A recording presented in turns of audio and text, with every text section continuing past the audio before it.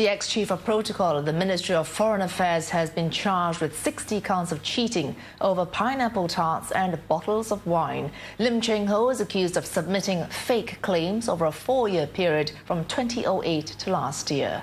He was reimbursed for more than 10,000 boxes of pineapple tarts, but only used about 2,200 boxes for official trips and visits. And he made claims for 248 bottles of wine, but only used 89. The 60-year-old is also said to have made claims for items he did not buy or those that were bought but not used. Lim is accused of cheating the ministry and government agency Vital.org of almost $89,000 in total. A pre-trial conference will be held in 2 weeks. MFA says Lim has been suspended.